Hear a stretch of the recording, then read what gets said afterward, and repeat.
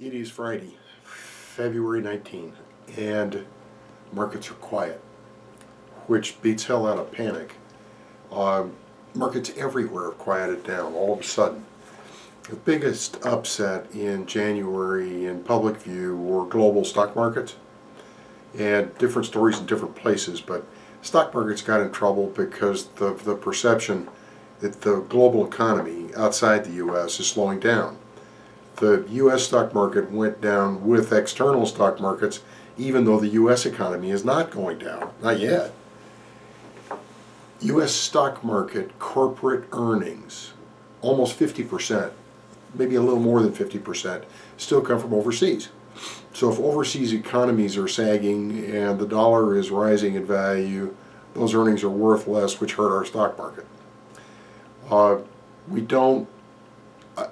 I think the stock market here is much more reflective of goings-on than an agent of cause.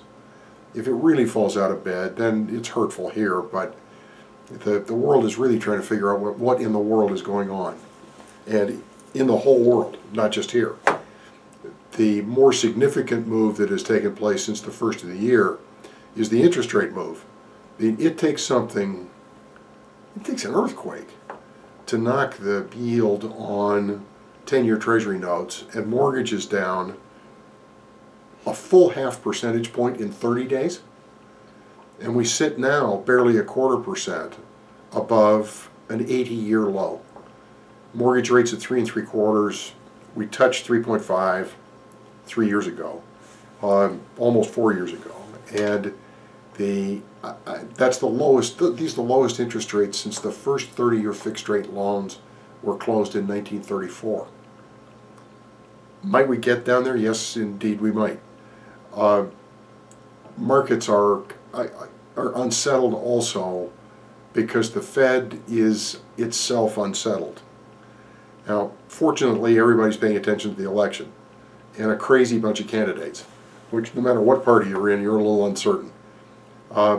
And this week, with the death of Antonin Scalia, Congress is going to be preoccupied with arguing about packing the Supreme Court. And fortunately, nobody's going to pay attention to the Fed. And in the copy accompanying this video, there's a rundown on the Fed and what's happening there. I think the world of Janet Yellen. I was pleased that she was nominated. She's a fine thinker and tremendous skill, and so far it's not going well for her. As a public leader and a controller of what takes place inside the Fed, it's not going well. One of the Fed's most important jobs is to give us some coherent view of what's taking place outside, in the United States and outside. And nobody really predicts the future. That's not the important part. Their forecasting has been awful for, almost 10 years now. And what's coming out of the Fed is more an indication of disarray than an understanding of what's taking place. And this is just like parents and kids. Don't tell the kids you don't know what you're doing. It's upsetting to the kids if you tell them that you don't know what you're doing.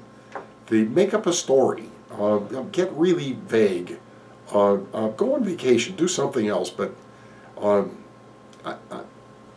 that's where we are. We've got another couple of weeks before we get big economic data for the month of February. So there'll be some thumb twiddling until that takes place.